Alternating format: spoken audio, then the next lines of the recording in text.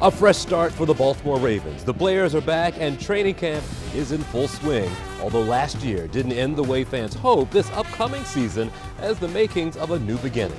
It feels good to be back with the guys.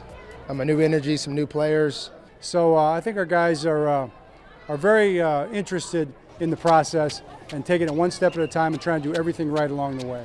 And behind the team, every step of the way is, of course, the faithful Ravens flock. I'm pumped for the season coming up. We are ticket holders, so I'm excited to get to every game. From the players on the field to the playmakers in the community, it's all about the Ravens on this edition of 11 TV Hill.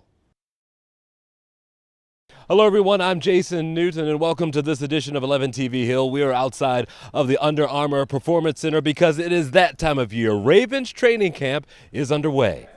This season, there's a new face in the Ravens front office. In April, Sashi Brown took over as president, filling the role once held by Dick Cass. Brown is now only the second black team president in the NFL.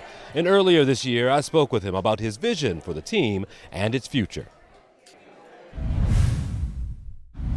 Join us now, Sashi Brown. Thanks for coming by, man. Thanks, Jason. I know that every organization has a checklist for what they're looking for. I'm curious of what your checklist was in coming to the Ravens.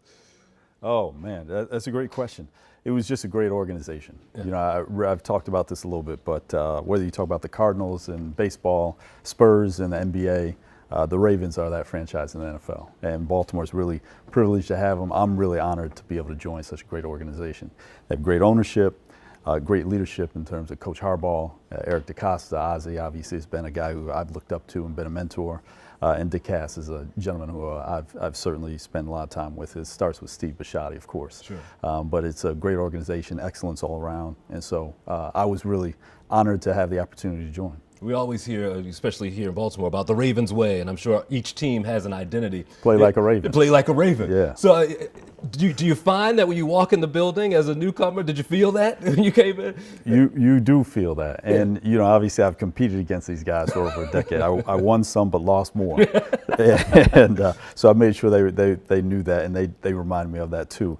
But, yeah, you come in, humble yourself, work hard, and achieve excellence, trying to get better every day.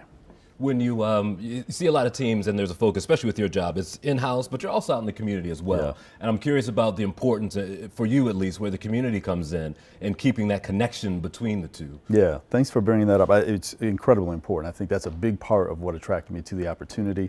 The Ravens have, and Steve and his family foundation have invested a lot of not just money, but also time and you know, our other resources to this greater Baltimore community. We'll continue to do that while I'm here. It's incredibly important. I think we have some exciting opportunities on the horizon, and obviously have quite a bit of work that we've already done in the community. If there's work to be done from your office and heading down, is there anything you target? Is there something that you want to set as the Sashi Brown way, at least? Not yet. Eventually we'll get there, but yeah. But you know, it won't be my way. It'll be the Ravens way for sure. And we've talked. We've got some things in the works right now. We're probably not ready to quite announce those, but we'll continue. We've got Ozzie scholars and Ravens scholars, yeah, and a lot of scholarship programs. So around education and youth, certainly a big piece of it.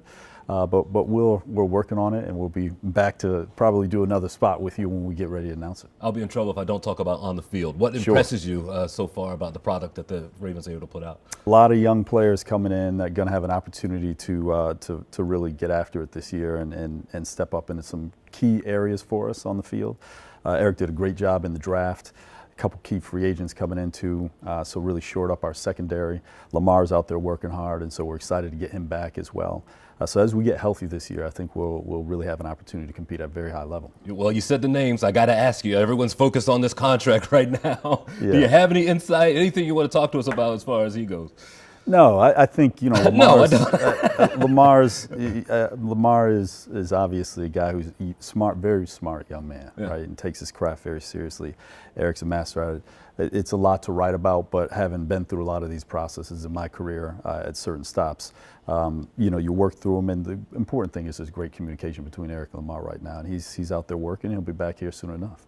Tell me sort of about your lineage. Some folks don't know where you've gone. You've gone in between leagues. Is that different at all? It has been different. It's been great. Had honor to get over to Monumental Sports and Ted Leonsis group down in Washington.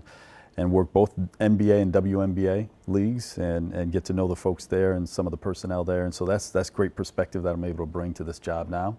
And it's also a league that I grew up loving and still watch a lot of NBA ball. Was watching a little bit of the game last night. So, yeah, sure. It's been a great experience. Excellent. Yeah. Sashi Brown, good to see you, man. Hey, Thanks for coming thank you. by. All right. Appreciate it. Yep.